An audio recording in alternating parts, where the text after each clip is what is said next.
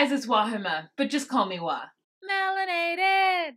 Welcome to today's episode of Morning Tea, where we sit in our sleepwear and discuss current events. Today's tea is Tiger Tail Chai Tea by the Mountain Witch Tea Company. I'm drinking chai today. I was feeling a little spicy.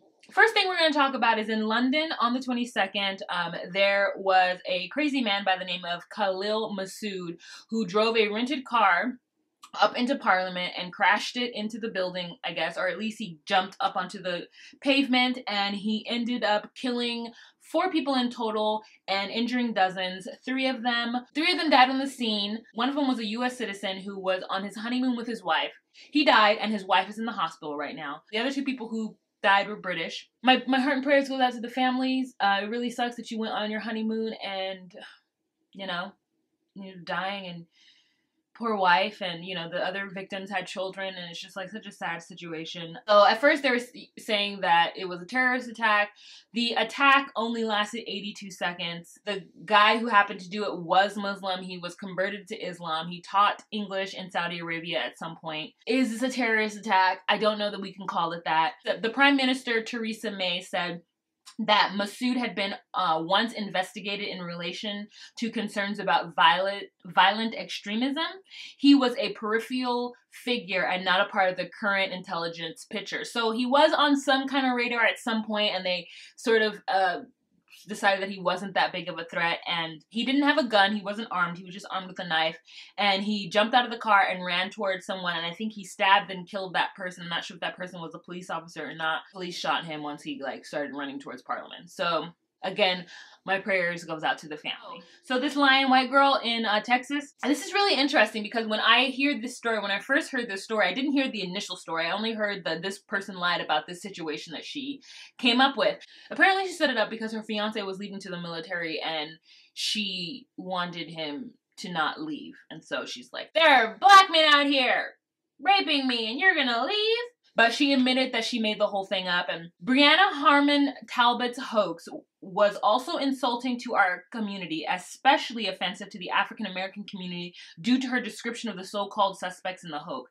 The anger and hurt caused from such a hoax are difficult and all so unnecessary. Like, there was almost a lynching. Like, I feel like that's kind of what's being said in between the lines. If this were like 20 years ago, 3 random black men would have been killed the next day because this bitch lied. I'm glad it's not 20 years ago, and I'm glad the police decided to do their due diligence and look into it, but this could have been a much bigger situation. And my only thing is that I'm glad that she came out and said that it was wrong. I'm glad that the police did their job and really looked into her allegations and started to kind of not believe her, which ended up making her tell the truth. I think the story was only around for 2 days before it was told that it was a hoax.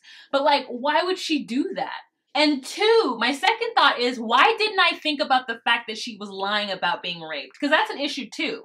Not only did she lie about the race she lied about the whole thing, but she also said it was black men, so that's a whole race thing that she's causing. And the whole idea of lying about being raped is another thing. It's like she just pancaked herself in a whole bunch of shenanigans. This is why there are women who have been raped who don't come forward. This is why people who have been sexually assaulted keep it to themselves, because there are people out there who lie about it. And so now there's always going to be doubt when it comes to things like this. At this point, we can't blame it on youth, because we all have the internet. We all have access to technology, and we all know what we say and do can impact the world in a certain way, and we just need to be smarter and make better choices. The Denison Police Department is filing charges against her for lying and making up a false crime, and they should. I mean, the thing is though, she'll only go to jail if she gets convicted for the maximum of 120 days. But her face is all over social media, and we know her name, so her reputation is already tarnished, so it is what it is. And I'm just kind of why? Just because your boo is gonna leave for the army? Girl, aren't y'all supposed to be patriots in Texas or something? Aren't you supposed to want your people to go to war or whatever? I don't know. The last 2 days, it's been crazy on the internet about these 14 missing black girls and Latina girls who live in the DC area. So it turns out that it isn't as cut and dry as 14 missing black/Latina girls in the last 24 hours or on one day. So what happened is that there's an issue happening, right? There's obviously an issue happening in DC and around the country where, one, children are going missing and no one's looking for them, and two, these children are Black and Latinx. And so there is a sense of like there might be some human trafficking going on. There have been 507 missing children in the DC area alone just in 2017. So there is a cause for concern. Now, did 14 girls go missing in one day? No.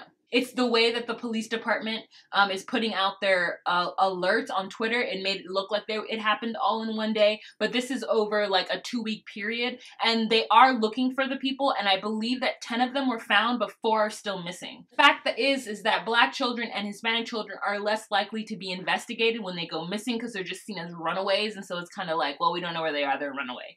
But if it's like a white child, then everyone's looking.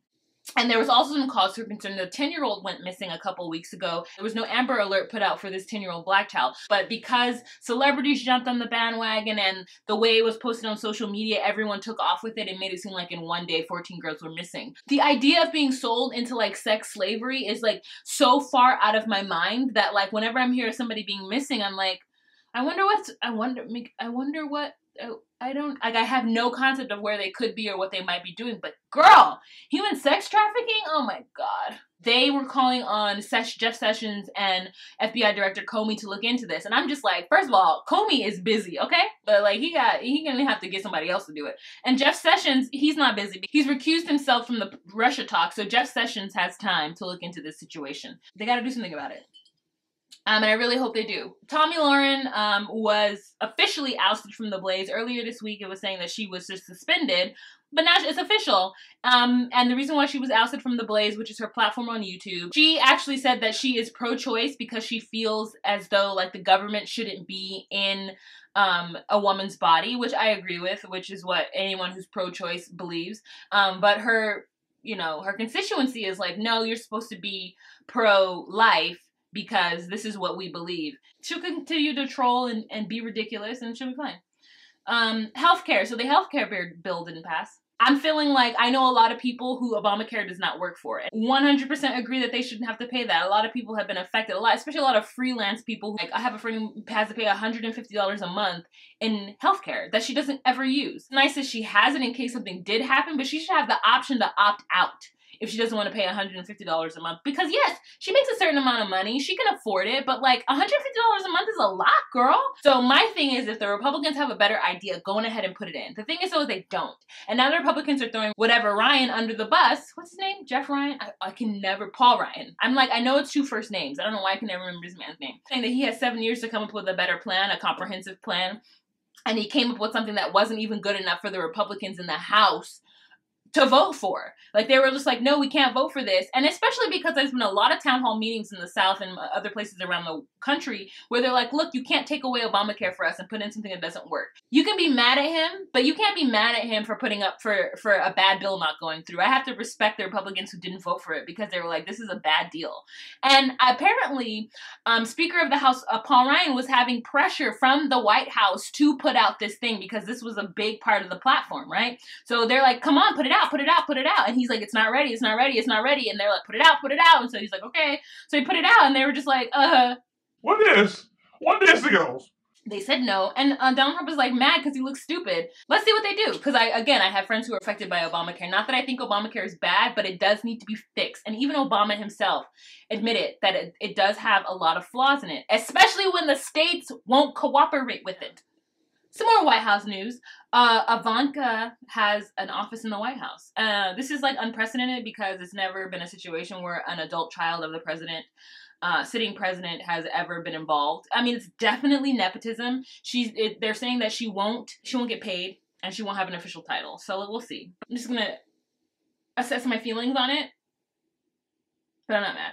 Okay, guys, thank you so much for watching this episode of Morning Tea. If you have any questions, comments, or concerns, please leave them down below. And I hope you guys have a fantastic week. Bye. Oh, wait, gotta put this down.